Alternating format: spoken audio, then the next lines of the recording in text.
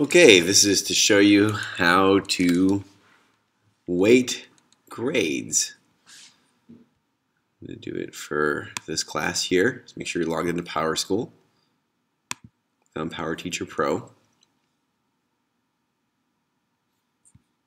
don't have any assignments yet. I'm going to go to Settings, Traditional Grade Calculations. This is the class that I chose. Click Actions. You can just do total points. I like to do, for religion, 3 different categories.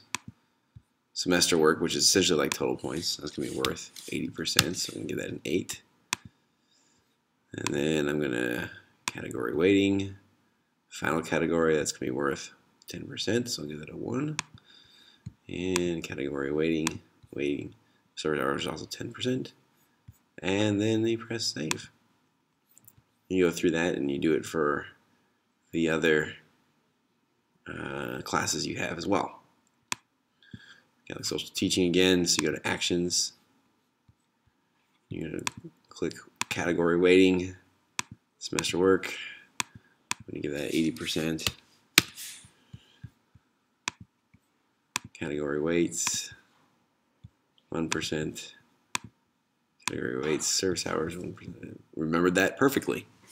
Okay, press save, and then you should be able to create assignments and record your grades correctly.